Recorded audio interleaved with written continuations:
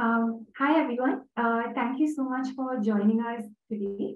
Welcome to the Benchmark ESG Masterclass webinar series. It's hosted by Benchmark ESG and we are very excited. A little bit of context to our masterclass today. When we got talking to experts like yourself and identified a large gap in the understanding of ESG in the community, as well as a very complex landscape that accompanies it. This is when we felt that the need of the hour was a comprehensive ESG masterclass that would get to the heart of the matter and really serve this community's needs, diving into the key aspects of ESG as well as the questions and buzzwords associated with it.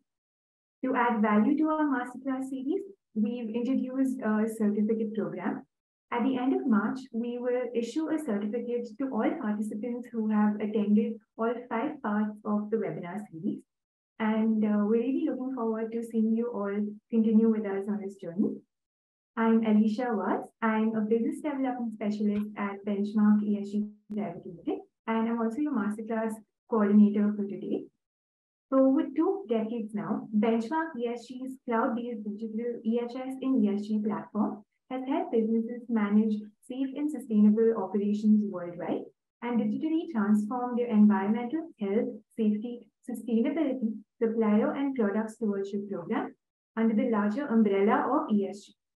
With this context, we welcome you to part 1 of our ESG Masterclass series, where we look at the evolution of ESG and dive into some key aspects of ESG, as well as set the foundation for the parts to follow. We are very fortunate today to have with us Mr. Shankar Rajagopalan. He is our ESG expert and masterclass lead. Just a moment. Hello, everybody. Yeah, he's an ESG expert as well as a masterclass lead for the day. And Shankar is an environment, health, safety, quality, and sustainability expert. And he has more than 36 years of experience in the domain. He is currently an ESG consultant who has extensive experience working as the previous ESG head at Granules India Limited and in EHS and sustainability roles at Dr. Reddy's, Pfizer, Tata Projects, and Sterling Investments. Also joining us today are our in-house digital ESG expert. We have Chandan Tiwari as well as Ayush Vidyadharan with us. Chandan is currently the Associate Director, APAC Subscriber Development at Benchmark ESG Private Limited. He is a qualified EHS and sustainability practitioner with 13 years of experience in digital transformation, business integration, occupational health, safety, environment, and ESG management system implementation. Welcome, Chandan. We also have with us Ayush. Ayush is a lead subscriber development and engagement specialist at Benchmark ESG. He is a mechanical engineer by profession, and he holds a master's in EHS.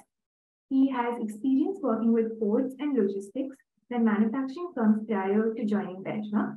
Ayush is today a GRI-trained sustainability professional with expertise in GRI, the GHG protocol, as well as the RSR. Benchmark ESG is hosting this webinar in collaboration with Bangalore Chamber of Industry and Commerce. Before we proceed, here is a quick look at the 5 parts that we have lined up for you across the following months. Now, today we're on part 1, where we're navigating the ESG ecosystem and building the foundation for ESG.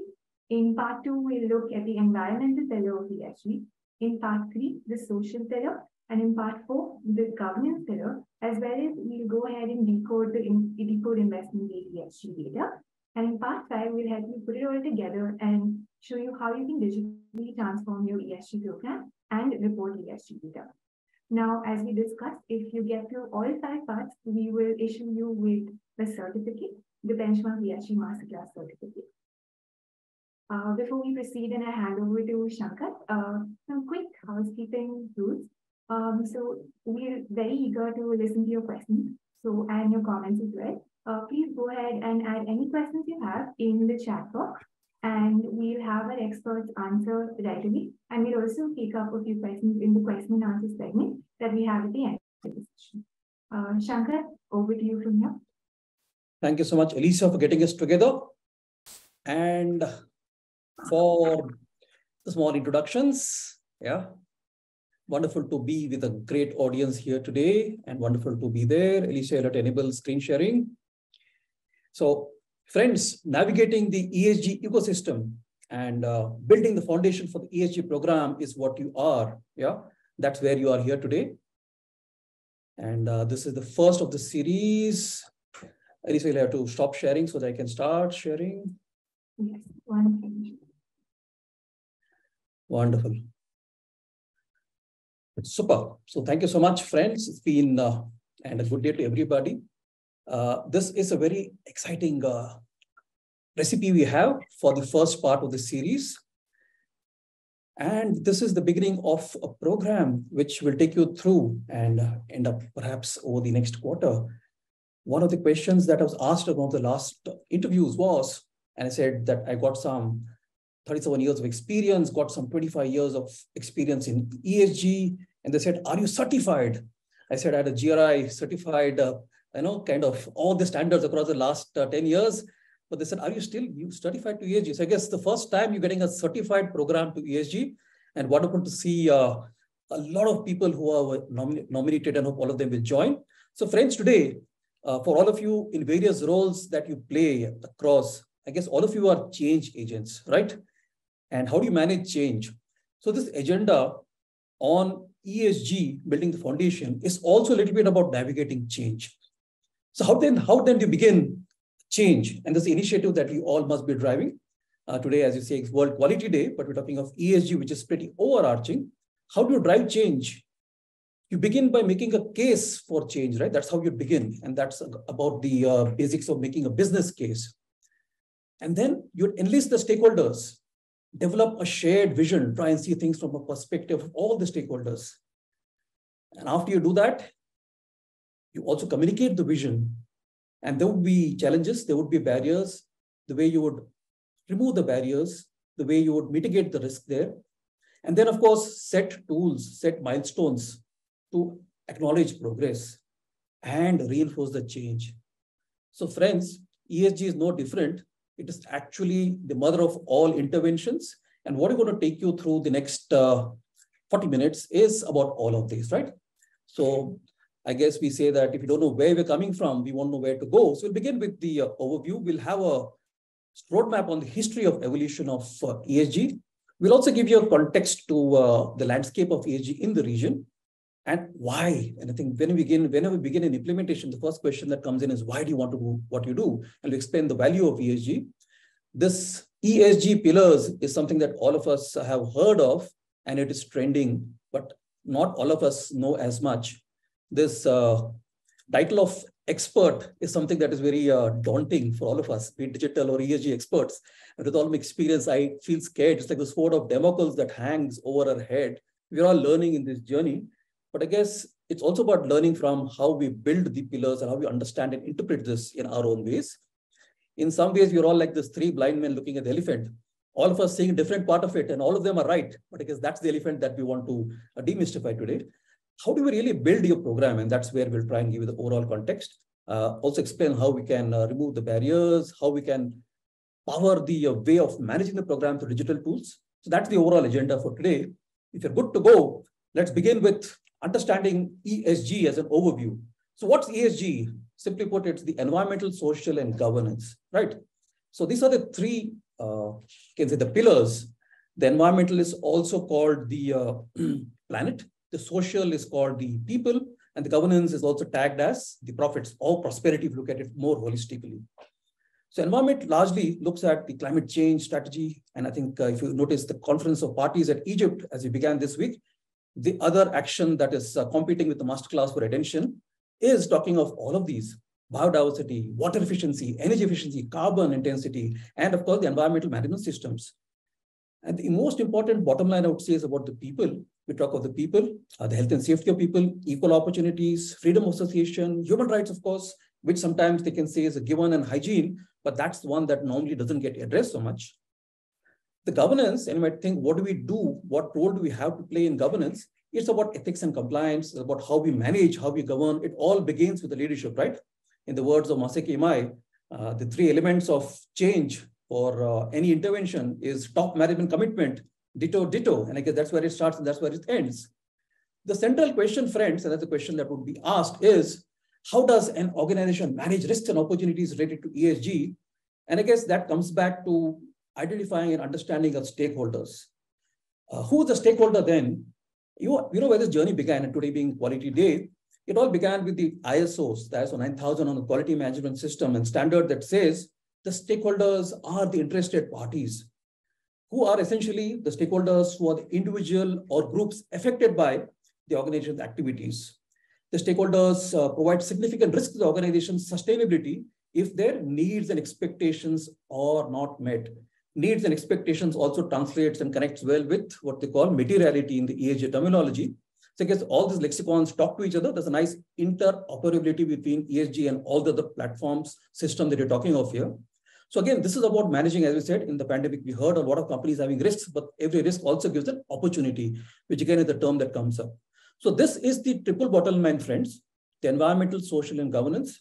The governance largely talks about the going beyond profits to the prosperity, looking at how the company looks at return on investment. And that's something that obviously would be the most critical element for sustenance.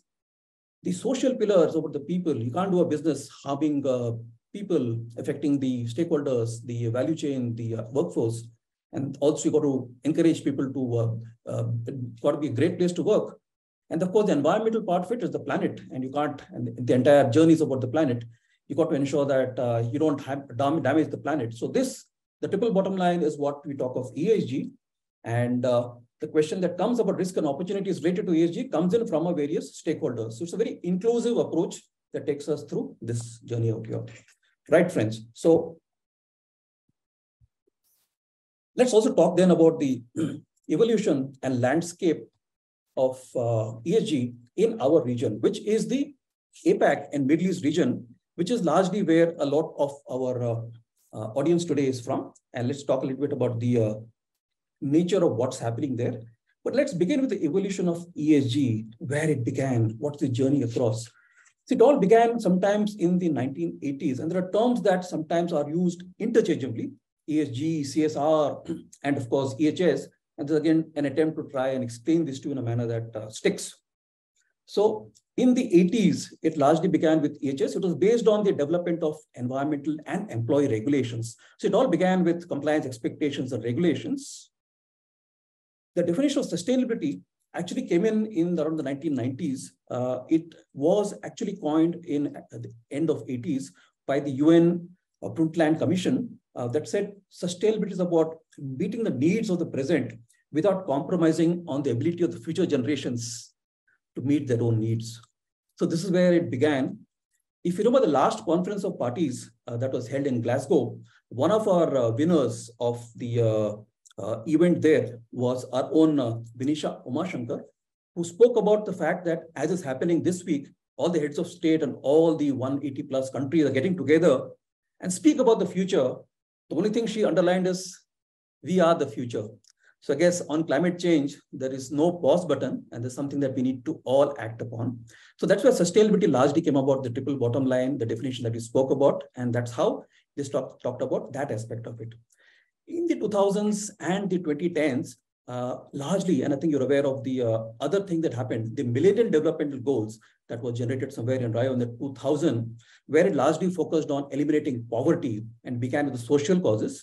Corporate philanthropy and employee volunteerism was basically focused to align on the social issues. And that's where this was the hot topic. And the MDGs, as you're aware, progressed on to evolve into the 17 SDGs, which begins with poverty and hunger, but also goes in to address holistically all the other elements of what we call of ESG. As it evolved in 2020, this term ESG was actually coined in a landmark study, Who Cares to Win, by the UN Global Compact in 2005. And this term is used to measure holistic performance of an organization on all the triple bottom lines. So while all the roads lead to the same place, this again helps you understand what is it and the evolution of ESG as we understand there. Yeah. Again, there was the Conference of Party again, 21, and that began some time ago in Paris, which legally binds 196 nations that happened in 2015 to sign a treaty, which is what is the constant reminder that we need to do so much more to address climate change here. So friends, the state of ESG, this is an interesting discussion here because this talks about very clearly the entire journey of ESG was investor driven. This is where it all began. And you can see the investor sentiment, how a lot of the investors, the respondents globally, considered ESG in their investment approach. So this is where the entire journey began from the point of view of the financial elements there. And I guess as we progressed, a lot of changes and a lot of kind of further generation of a lot of focus there has come in there. And the focus in this COP27 at Egypt, with 106 countries attending this week, is happily to hear that there is a lot of focus on climate finance for the countries in the global south. And that's where the journey has kind of taken on. Each country has identified various regulations on ESG, looking at ratings. And this is how the state of ESG has largely been driven by regulations and more so the investment. And that is why there's been a lot of change there. The SEC in the US is the corporate sustainability, with the corporate sustainability directive and other regulators. They're the people who drove the ESG compliance in the West. And the job of the SEC, the Securities and Exchange Commission in the US, is to enforce federal laws, to protect the investors, and also to regulate the securities market. The SEC, incidentally, for a very interesting thing, also proposed a rule to curb greenwashing. For the last few years, and this is a question that must be the top of the mind of many of you, is it all about making a nice coffee table book, publishing an ESG report? Is that what it is? Is that what it amounts to? I guess there's been an interesting change there, where as a first case, BNY Mellon has been fined $1.5 million as penalty for greenwashing.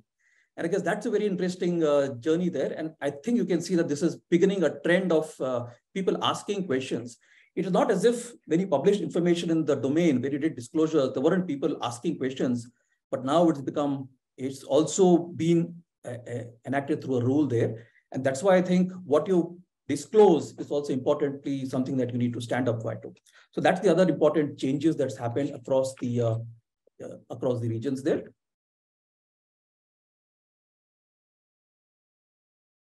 Right. So what have we next? So the overall global legislative landscape, and we need to understand the global perspective because this is where it all began, like I said, the SEC, and how this entire journey went across the Europe, and how the task force on climate-related disclosures came up strong, how in Europe this became part of the taxonomy, and how in South America, in a lot of countries there, ESG reporting has become slowly mandatory with the rules and the regulators coming in there. Also being part of Africa, South Africa, where the Johannesburg Stock Exchange listing requirement in 2010 has made this part of the overall expectations there. We'll talk a little bit about Asia Pacific specifically, that's the audience here. And that's the Asian taxonomy for the China and Europe, and also the sustainable finance disclosures. You're aware of what's happening in India. We'll deep dive into that because that's more of interest to a lot of us, about the SEBI and the game-changing ways of making business responsibility and sustainability as a framework that is mandatory here. So this, friends, is the overall regulatory landscape across the globe, and specifically let's get down to the ESG in the APAC and the Middle East. So the Middle East has actually, and GRI and all this indicate all these standards were voluntary, but in some parts of the world, like in the Middle East, they have mandated ESG reporting there, including some parts of Saudi Arabia, Qatar. All of these have also made it slightly more imperative for organizations to report on ESG here. Closer home in Southeast Asia, Hong Kong listed rules and disclosures on the financial information, including Pakistan. The Philippines Corporate Social Responsibility Act, and Singapore also has made carbon disclosure, the ESG disclosure requirement for the SGX listed companies. It may be late in the day, but all the world is waking up to disclosures. And even in Australia and New Zealand, where the NGER propagated in 2007, the Climate Act has been done this year, has made reporting top of the mind here. In India, of course, there is the SEBI that's come up with the BRSF framework, and there's a clarion call for all of us in India. And I guess this is very critical here to understand, and you see this graph out here. This, of course, you're aware of the reason why everyone is talking ESG and why climate change is top of the mind, because of various scenarios from the Paris target of holding the temperatures to below the industrial revolution levels, that the 2 degrees increase. So each of these have scenarios that go across here from the world to the other countries, the OECD, the Organization of Economic Development, Cooperation and Development, and all the countries there. And each of these have various ways you might measure various strategies towards climate change and mitigation thereof. Be it mitigation, be it adaptation. Those are the efforts that people are doing here.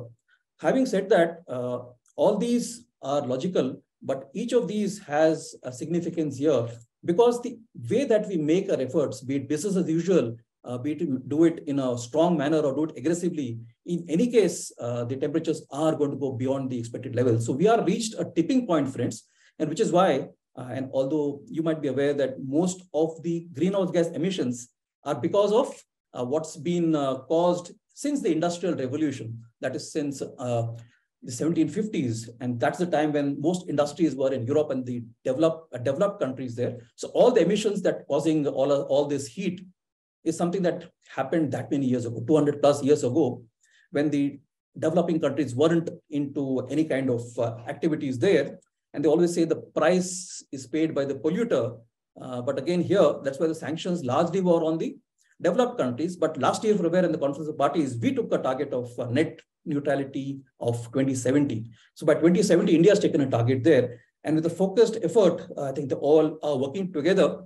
The SEBI has mandated the reporting of the BRSR, the Business Responsibility Sustainability Reporting, for the top 1,000 listed companies. And also there's an effort across the essential and the leadership disclosures to engage more of the MSMEs, more industries there. So in a sense, it's not just the top 1,000 to begin with. The noose is slowly tightening, as they say. And with this target being taken, a lot of the public sector units and other industries are being approached to take targets for net carbon neutrality.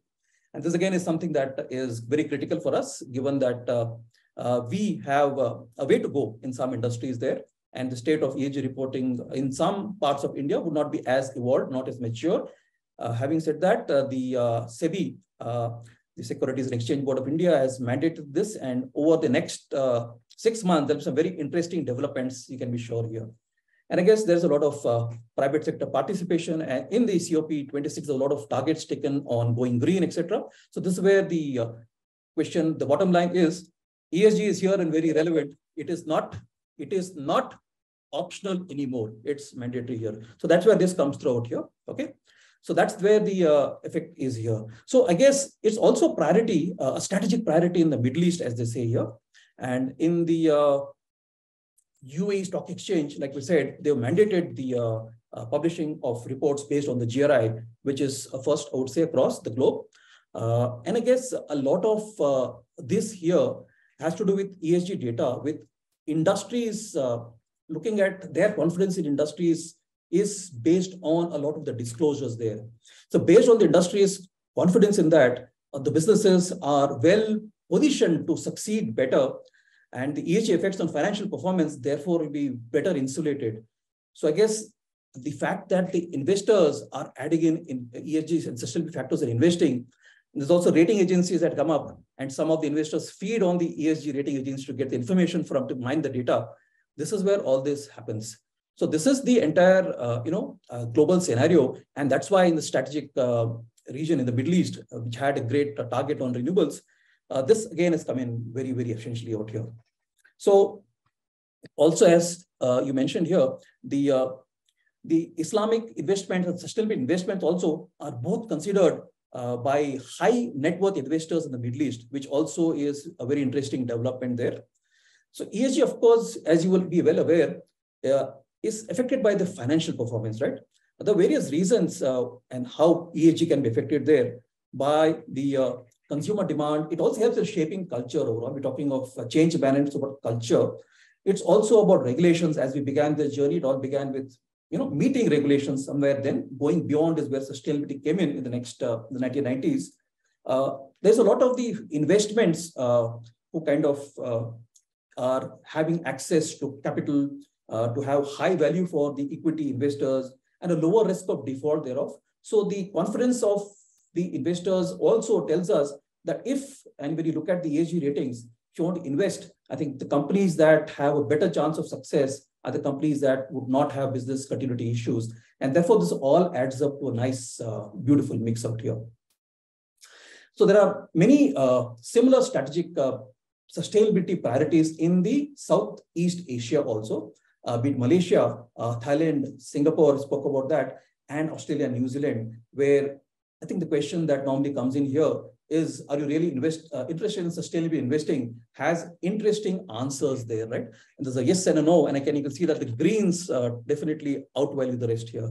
So you see out here that ESG has, beyond the what we spoke about, the brand image, it protects the reputational risk. It attracts not only the investors, but also the employees to the table here. And it ensures business continuity and offers competitive advantage. In a sense, it gives us stakeholder satisfaction and delight. So that's where ESG, again, is something that is come to stay out here. So like we mentioned here, ESG does create value. The why of ESG, offering growth opportunities, attracts more customers who get better access to resources, also works well in an inclusive manner, building stronger communities, ensuring government relationships, who are the key stakeholder, you could say. Sometimes a lot of people feel ESG is a cost, but I guess ESG also results in cost reduction. In the pandemic, a lot of companies looked at cost optimization and a lot of layoffs and resource cuts were there. But when you look at, and this is the place where a lot of people thought it's the right time to begin an ESG journey there. So ESG also helps in increasing the efficiency, the operational efficiency. It tracks metrics like the operational metrics. So actually, when we look at environmental parameters, these are actually operational metrics like material usage, raw, finished, energy, water consumption, how you reduce the water consumption, waste transport costs, how you can manage the risks of continuity by being an industry that is sustainable from the environmental pillars, also adds up to the ultimate bottom line of profit. So therefore, it's also a cost reduction opportunity there. And of course, the employee productivity and retention, and it also ensures that when an employee looks at joining a company, it doesn't look like just the annual report.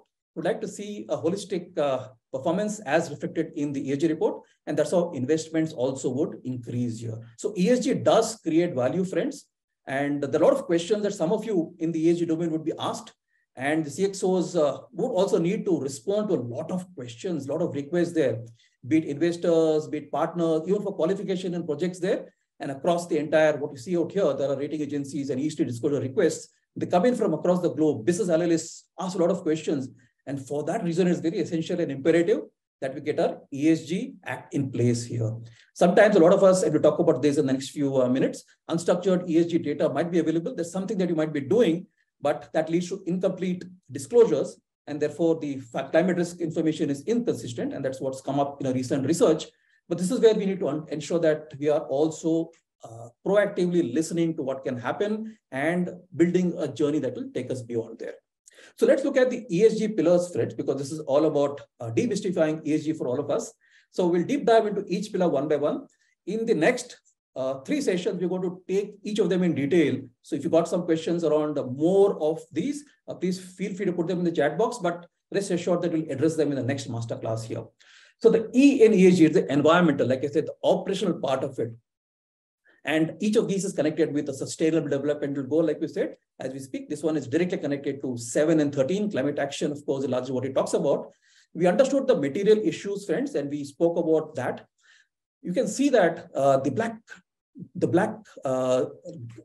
line out here also shows that as we identify material issues, the emerging risks are reduced. So in a sense, they always speak about, the lead indicators. The more of the lead indicators you build, and as we're talking about the foundation goes to ESG, the more of the material issues you identify, address in a holistic manner, the better you'll be managing your risks there. And the risk could be anything from ESG, from people, from health and environment and safety, and of course, managing the operations and also the finances. So it's about business continuity. And that's how you can see that this particular thing also tells us that companies are increasingly recognizing that climate change is a big material issue. In some of the companies, we realize that when they go in for a TCFD disclosure, they realize that when they do an enterprise risk map, they might not possibly consider climate risk, right? In some ways, in some other dimensions, they might look at supply chain risks, etc. And again, like in 2018, 19, and 20 also, people didn't realize the risk of the pandemic as a major black swan event and a disruptor. But this is where climate change has definitely become a material issue that needs to be addressed today here. So then these icons are self-explanatory. The environmental factors there, emissions, carbon dioxide, all of it is measured as a basis in carbon dioxide in tons CO2 or megatons, metric tons CO2, which is the basis that's taken. And of course, waste, biodiversity, flora and fauna, water and effluents, environmental compliance thereof, and of course, energy. These are some of the environmental facets that are important to realize in ESG. So greenhouse gas emissions, you're aware of what this is, and you know that we spoke about the Earth reaching a tipping point on emissions thereof, because what began in 1750 has taken global proportions. There's the seawater levels rising, the icebergs are melting, some of the islands like Barbados, perhaps by next year, next few years might just be underwater. And of course, the temperatures are rising, the wind patterns globally is changing there. So again, a small interesting, for whichever the industry you are in, there is a nice interesting stat on the global emissions by sector. And each of these has an intensity of where it comes from here based on the industry. But the primary sources of GHG comes in from industry, production of electricity, also agriculture, livestock. So it's not as if it's just about what we do. They say that it's all anthropogenic, human and man-made, but it's also about people, livestock also. Transportation, of course, is a big guzzler. Commercial, residential, and land use and forestry also results in a plus minus carbon sink. A carbon sink is the abatement of carbon that you might do. Typically, an example of a carbon sink is like they say, you plant trees. So planting trees normally take in carbon dioxide and let out oxygen, which is an example of a carbon sink or how you would abate carbon here.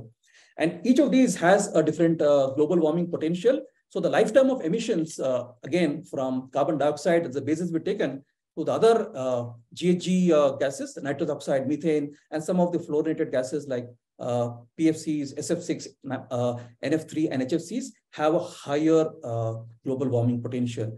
So like we said, these are the ones that contribute to the global warming, and these are the ones that we need to be aware of, and how can we across industries understand where we are. And the journey begins by starting a journey of understanding the baseline, and we'll talk about how we measure this and what's the approach here. So to demystify this in a simple manner, we'll dive deep into this in the next session here.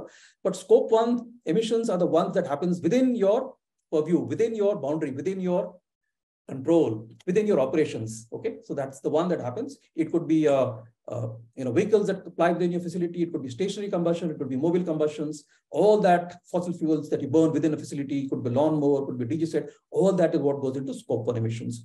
Scope 2 is the direct result of bought out electricity or company purchases like electricity and also purchased steam and heat. And that's how you would see the impact and implication of scope 1 and scope 2.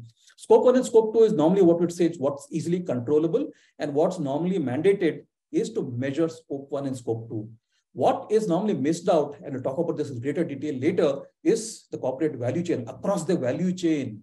And this is an interesting one that speaks about all the GHG gases that's generated by the scope 3, that is both the direct and the indirect and the direct, all the inbound and outbound logistics that comes in, and which is why some of the incoming and outbound materials, including employee travel, etc., commute, etc., all these need to be captured, the kind of route of transport, the method, the mode of transport, where you're getting your goods from, the purchased goods services, upstream and downstream.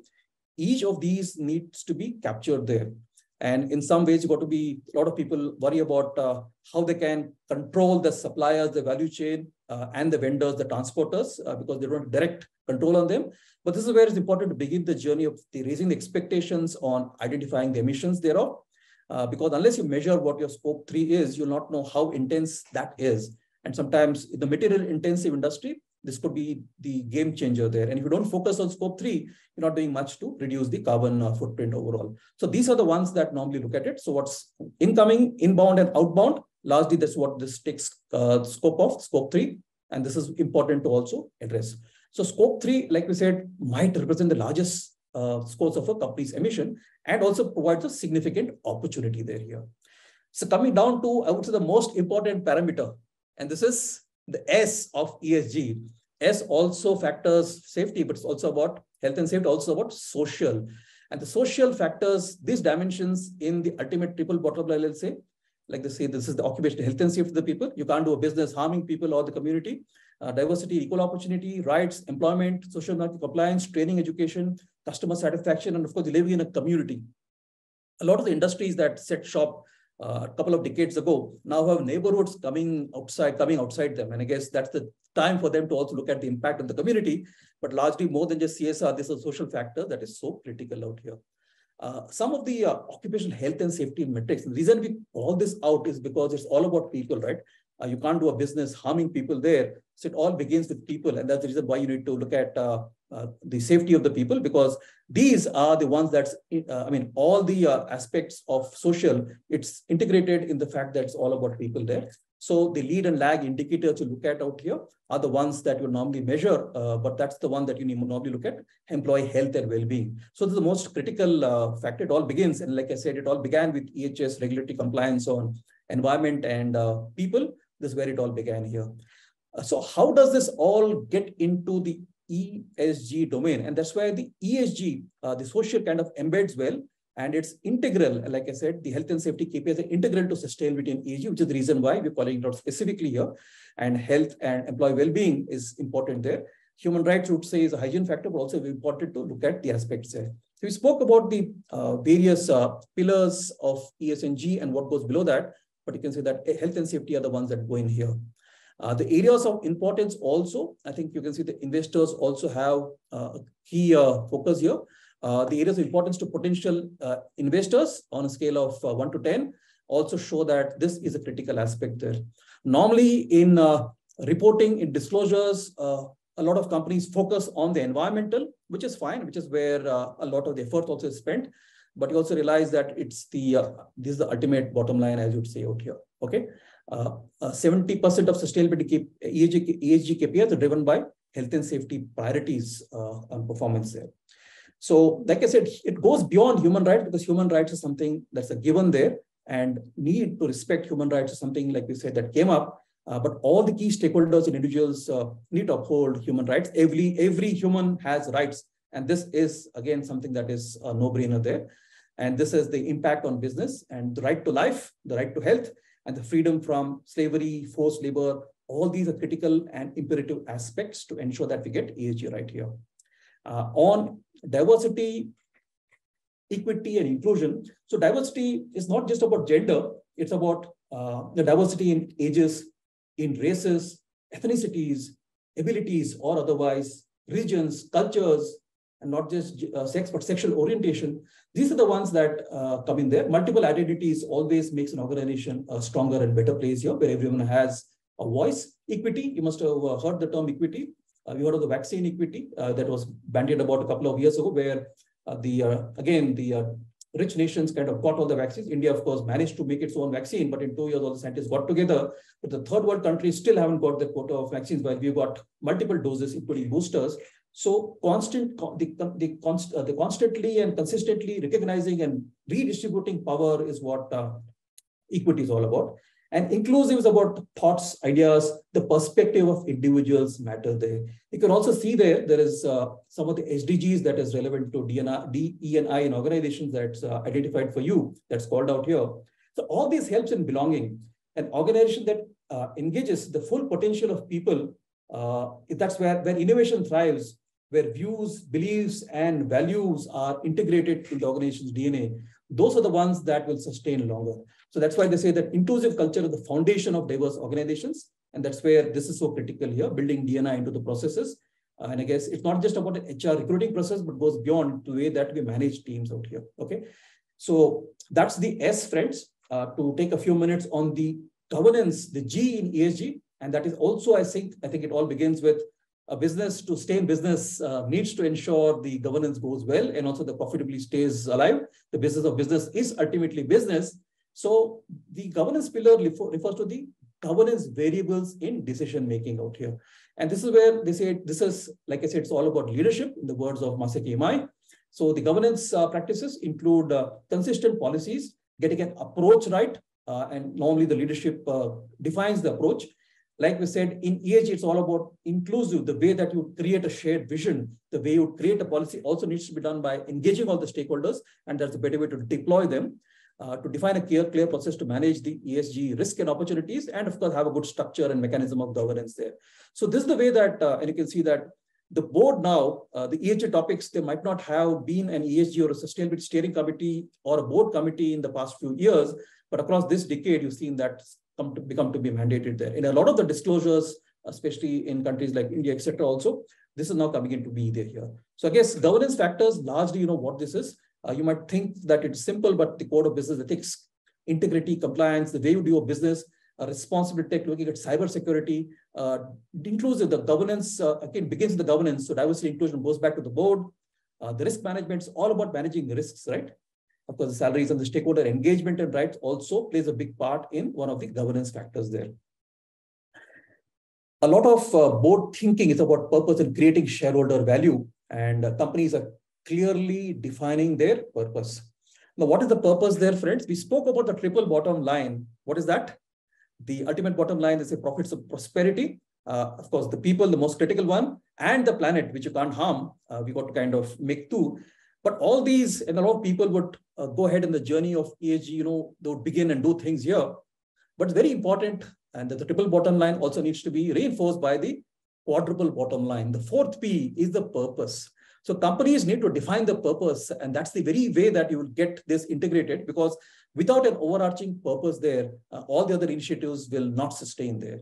So boards now are focusing on long-term sustainable value creation, just moving beyond shareholder primacy. And that's the focus that's getting there. It's also getting linked to executives' pay. And you can see a lot of companies, Google and others, are making this, you know, connecting it very well out here. And I guess you can see that the polls, the kind of surveys there being done on the board say that they strongly agree that a strong ESG performance is a key contributor to creating organizational value and a stronger financial performance. So friends, it all adds up very, very well out here. So there are essential steps in building an ESG program, friends. And the first step, we spoke about management of change, and we understood materialities. What is materiality, friends? The first step would be to conduct a materiality assessment to understand what's your, where do you start with, what's most critical for you. So what's materiality, friends? We spoke about risk and opportunities that come in from the stakeholders' expectations. It's about the influence on the stakeholders and the impact, the significance of the impact internally. So it's not just looking inside out, but also looking outside in. So materiality, friends, is of the potential of an issue to impact the organization's success, and the importance among stakeholders is what it does. And this is how you need to, like we said, identify the critical stakeholders, internal. It could be the CXO, the managers, employees, and of course, even the contractors, vendors, etc. And the external stakeholders, the customers, consumers, NGOs, depending on the line of business there. Identify the indicators and also ask them on the rank of importance to each sustainability. You could do it through a survey. It's always good to do a good engagement there. Otherwise, people won't connect with, they won't understand what it all stands for.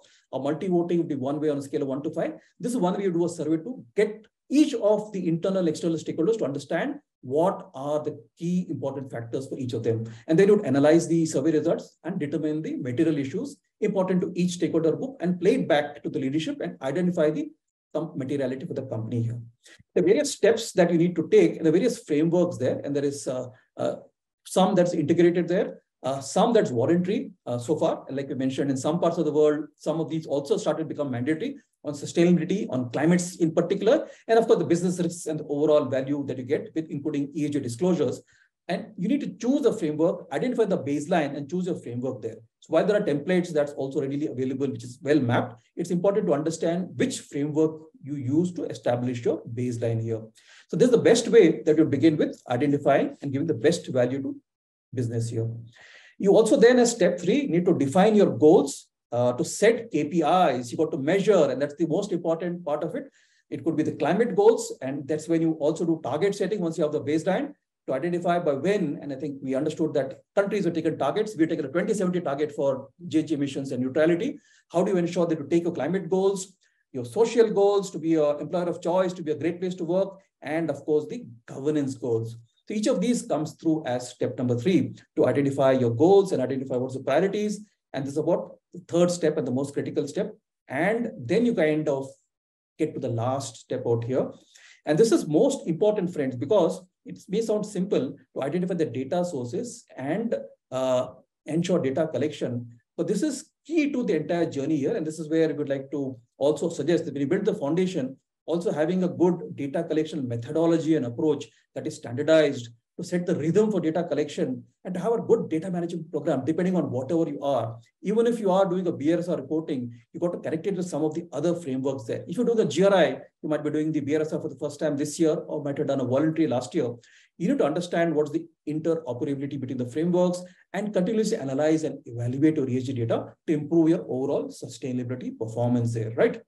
So there's a lot of ways that you need to manage data collection. In one of the entities I was in out in the EPC sector, and one of the expectations of all suppliers was to make a net carbon neutral path there. And the reason that is so important here, how can you extrapolate your, with years, you will also grow, the company would grow, with a manufacturer to grow, and even in construction, you might have a business plan. How do you ensure that the carbon footprint or the water footprint, the waste footprint that increases in generation, how do you ensure that you have a plan? How is it that you will generate what you do? So that's where I think there's a lot of challenges associated with the data collection, how you mine data. Sometimes the materiality assessment, and you need to refresh it. It's not something that is frozen in time. You got to understand, you and a couple of companies we just spoke to were not aware, were not familiar with what's the material factors there. So if you don't understand internally or externally have it validated, that's a big challenge there. So understanding how you have good data collection processes, how you have also navigate multiple reporting taxonomies. You look at data consistently, and there are some things that is held in silos. You got to break the silos, because ESG is the best way of getting total stakeholder engagement, including employees, the best platform, the best approach that gets the entire organization together. So these are some of the challenges that comes to with data. And this is, unless you build this in design, I guess you might be doing a journey with one party and then do it internally and then go to the third party. And that's where I think if this data is not appropriately managed there, you'll end up in a lot of confusion there. You can see out here, the ESG focus is pretty good, but the quality and accuracy is what's most critical out here. So in terms of data, there's a lot of expectations you have, how you manage the data. Like I said, even for the people who collect the data, you need to understand who is the personnel responsible for data collection, who monitors, who verifies, who validates, and who signs off. It's almost like building a RASI in the ESG data, right? Who is responsible, who kind of does the work, who's accountable, who signs off, who do you consult, and then who do you inform there? So some of the expectations of ESG also, the expectations of the data should be relevant, both the internal and external part of it. It should be complete. You must take the complete inventory defining your boundaries. It must be consistent. It must be transparent. And I guess it's got to be not only, like I said, external assurance and audit, also internally you have a system of a plan to check at the verification and validation. And of course, accuracy in terms of quantification of all the disclosures there and how well you do the calculations there. So that is very important out here. And a lot of analysts are having the equivalent of emojis there.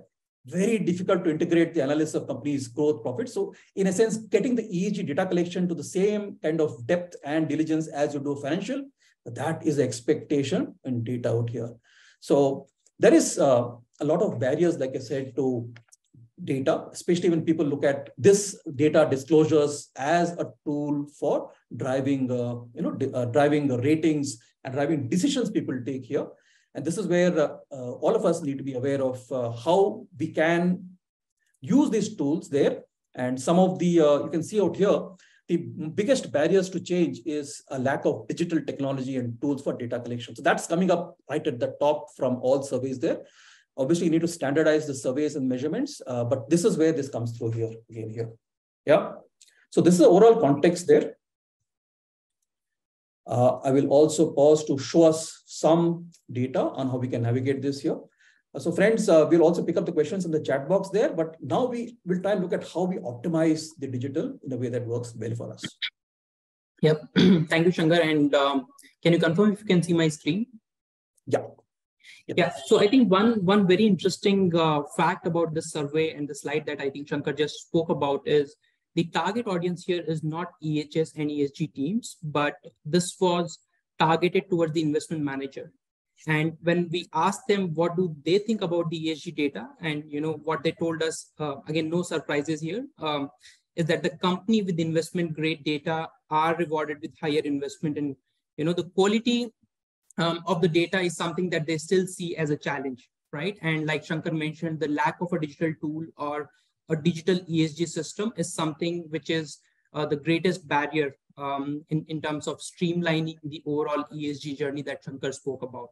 And the reason digitalization is quite essential here, especially for ESG, is because ESG is cross-functional.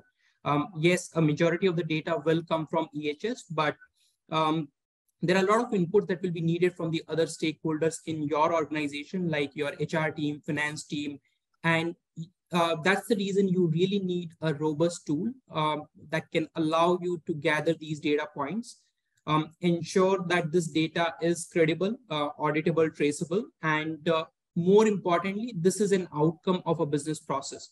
So with a digital management system like Benchmark, what you can do is, doesn't matter if you have one location or 100 locations across the globe, you can still go out and capture data across the enterprise and ensure that the data is an outcome of a business process rather than just having an Excel sheet or a tool where you go and report data. It also helps from a standardization perspective. So depending on where you operate and how many sectors and industries and geography that you operate in, you can make sure that all the people, they understand the expectations, the requirements, and you can also do an apples to apples comparison between two facilities, two business units, or even look at comparing your ESG performance from a peer benchmarking perspective.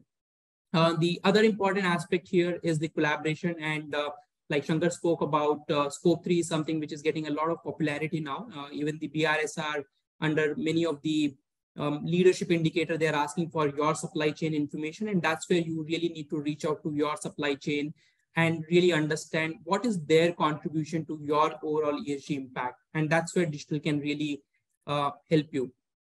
From a business intelligence perspective and decision making, again, once you have the data available in a tool, it's very easy for you to apply the latest technologies like artificial intelligence and machine learning and look at, what are those key aspects where the management needs to take an immediate action on.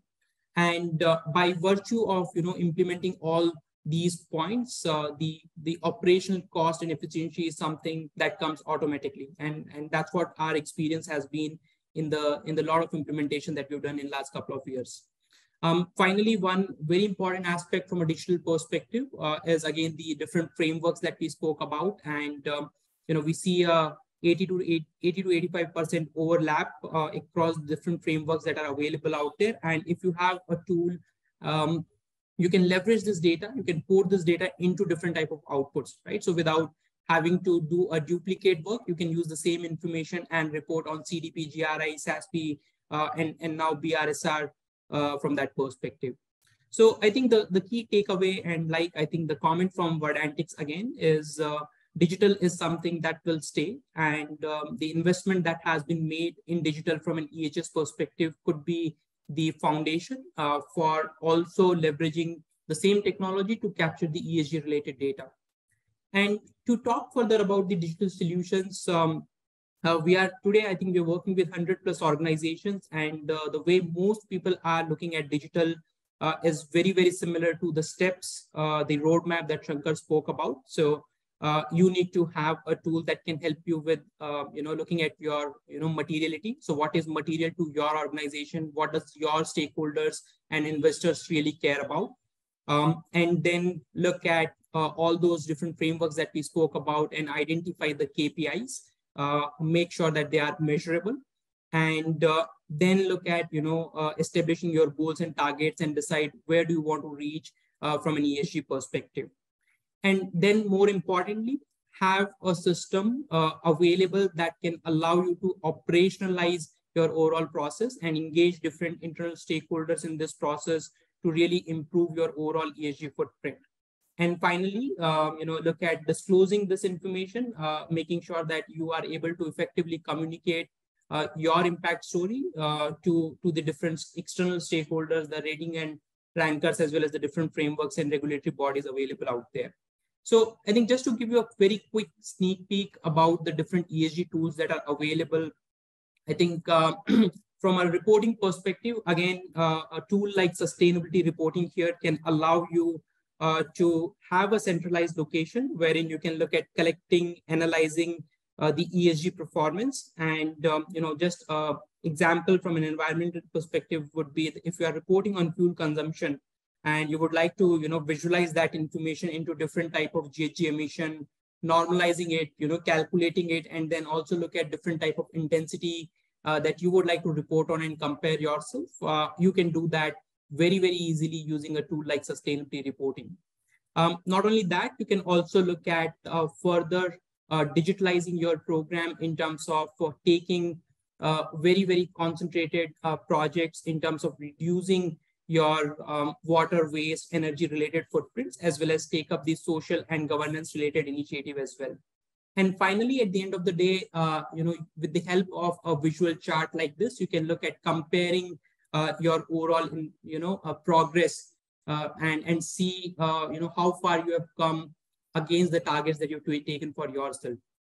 So I think, again, just to recap from a digital perspective, once you have all the components in place, right from the, looking at your materiality from an assessment perspective to engaging different stakeholders in collecting, gathering the different KPIs that you have, chosen for yourself, and making sure that you are communicating your story, your impact story in line with the different disclosures frameworks available out there.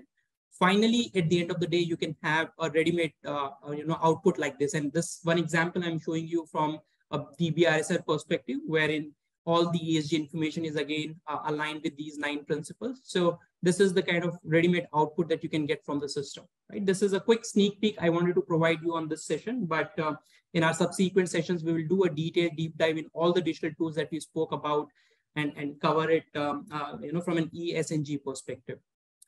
So with that, I will hand it over back to you, Shankar. Thank you so much, Chandan, for a nice, I know the world is focusing on the next big event after the COP27 and the masterclass. That is this big Adelaide, India versus England match everyone looking forward to. So friends, I'll also quickly take some takeaways and also address some of the questions that's come up there. So Swapna, voluntary or mandatory, some of them, it began as a voluntary kind of expectation, but over time, like we spoke about the ACC, the US, and in the Middle East, the GRI, plus in India, the BRSR, Singapore. So some of these are slowly getting mandated, yeah. And the question whether you can do it in-house or through consultants, I guess each organization can take that call, but it all begins with, and you might start with the journey anywhere. The steps that we gave is to begin with the capacity building, because it depends on total employee engagement, and the stakeholder inclusiveness is very critical. So it could be done in-house or externally there. Anand, the maturity of the organization to start a digital journey, I guess you could start anytime now. Now is the time, because by the time you take a journey across a couple of years, it's always best to put up a framework, put up a platform, a reporting mechanism, and ensure the templates are digitized. The best time to begin is now. ESG ratings, Amit, I guess you spoke about, Amit Kumar, you spoke about why, but I think we explained that a lot of the parameters that we speak about are what is picked up by rating to look at. And one of the companies I worked with, they had a very poor ESG rating to begin with, and they didn't even know where it came from. It came from some information in the public domain. So it's not as if you really apply for a rating and get a rating. Some of these, like in India, CRISIL and S&P Global globally, Morgan Stanley, etc., pick up information from the public domain and do ratings. And all this comes in from the disclosures. So the more of what we do, balanced disclosures helps us there. Suresh, yes, multiple fatalities, companies still get investments. That's one of the challenges that happens there. In one of the companies I worked with, nice mature company in reporting, 1 year we had twin fatalities, and we dropped a year in ESG reporting, and the customers came heavily on us. The investors called up and said, you are not disclosing there. Although the reason was we had engaged a big initiative to do a transformation there, and the reason why we took a break and focused only on getting health and safety right. But yes, that is one of the challenges there. Right, friends, some of the key takeaways, if addressed. Any other questions, Ayush, in the chat box, otherwise that I missed, let me know. Otherwise, in the interest of time, I think nothing for you, Shankar, but there is one question that was addressed for Chandan. So if quickly, Chandan, you can take this question. Does the ESG reporting of an organization need to be mature to involve or introduce a digital tool for the data capturing like benchmark? No, absolutely not, Ayush. And like we discussed, there are different tools available.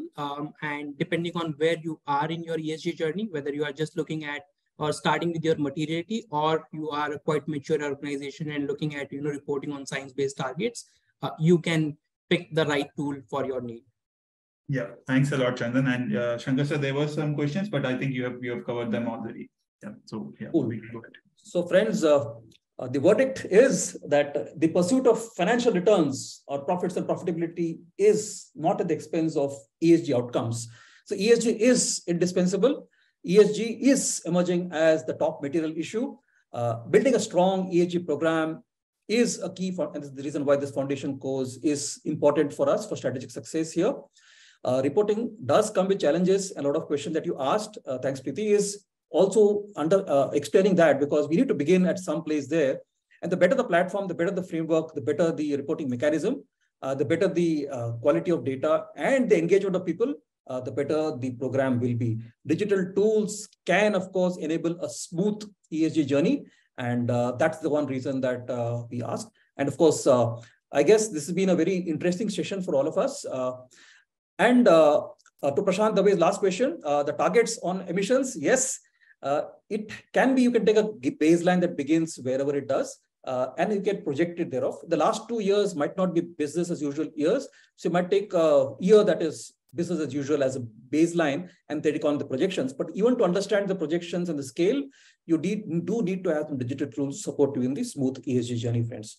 So thank you, friends, for being such a wonderful audience, and we're glad that we are able to address some of the questions, although it was just 1 hour.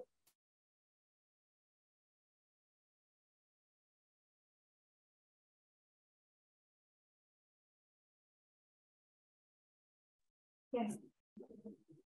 Yeah, thank you, everybody. Thank you so much for joining us.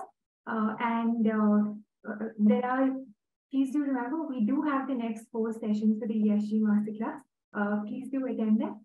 And at the end of it, you will also get your ESG Masterclass certificate. We look forward to seeing you there. Thank you and goodbye. Stay well. Thank you, everybody. Thanks, everybody.